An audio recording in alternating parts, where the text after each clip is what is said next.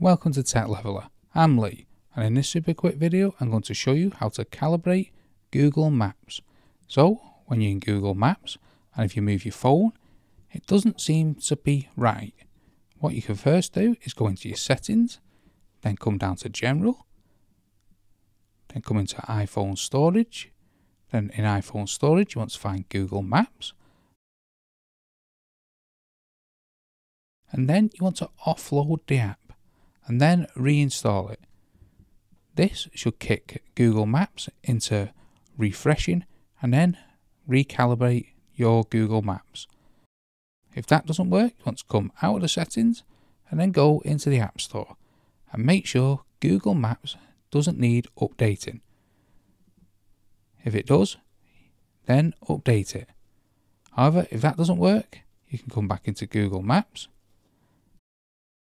And if that doesn't work, the last thing we can try is swiping down from the top right hand corner and going into airplane mode. Then turning it back off, and this should kick Google Maps to try rejoining everything, and it should recalibrate your Google Maps. So that's a couple of different ways how to calibrate Google Maps.